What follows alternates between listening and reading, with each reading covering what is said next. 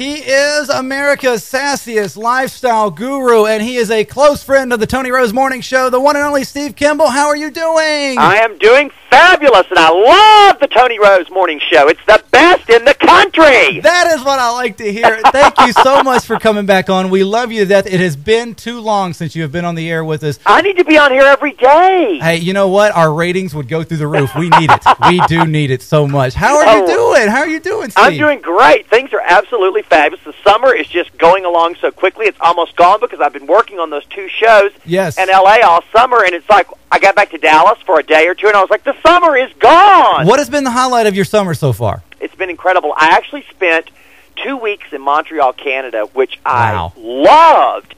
Now, where are you? Are you in Dallas today? I'm actually in Dallas today, and I head out to Portland, Oregon on Saturday. Now, what is the weather like in Dallas? Is it hot? Yes, it's hot, and today we're actually going to reach the 100 mark for the first time. Wow, we're hitting 102 today in Kentucky. With wow! I have to tell you, this past Monday, I was out at Texas Stadium all day because the American Idol auditions came through Dallas. What was that like? Oh, it was unbelievable. I did Fox does, of course, American Idol, and I did fashion commentary for them on the contestants. And there were 12,500 contestants, and they only selected 400. Wow. So that means 12,100 people left a little bit disappointed. But, I mean, can you believe that many people show up, and they come in, like, all my favorite costumes were this one woman completely painted her body green.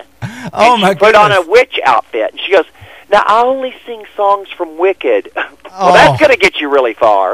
And then another guy had his hair done up like wild. I mean, it was like nuts. And he held this big sign. His name was Dan, and he held this big sign. He said, my name is Danjaya.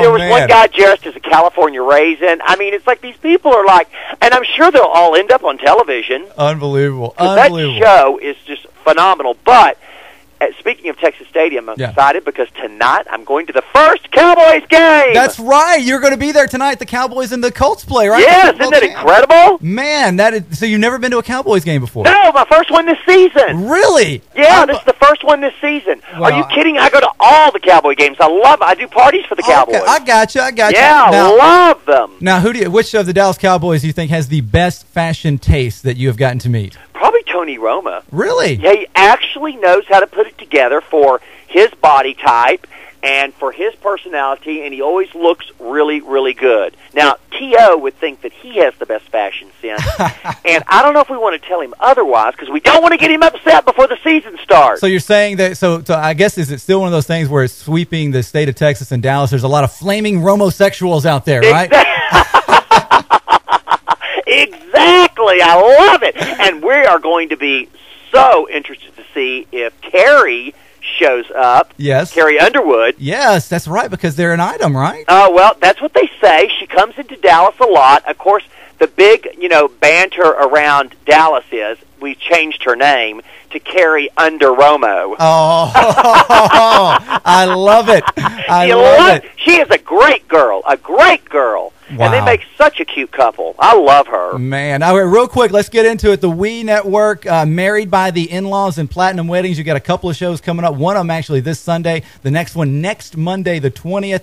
Real quick, tell us about these shows, because when I think of getting married in a unique and a special way, I think of Steve Kemble, and both of these shows sound like that. Tell us first about Married with the In-Laws. Yeah, they're absolutely great shows. Both on Women's Entertainment. Yes. Married by the In-Laws is such a cute show.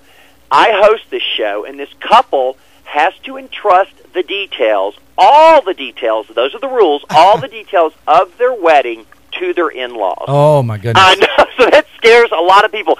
So I work with both sets of parents to plan this wedding, and it is just absolutely hysterical because, again, the kids have no say in it whatsoever. The end result is the parents do a fabulous job. You'll see how happy the kids are, or if they're not happy with all of their choices.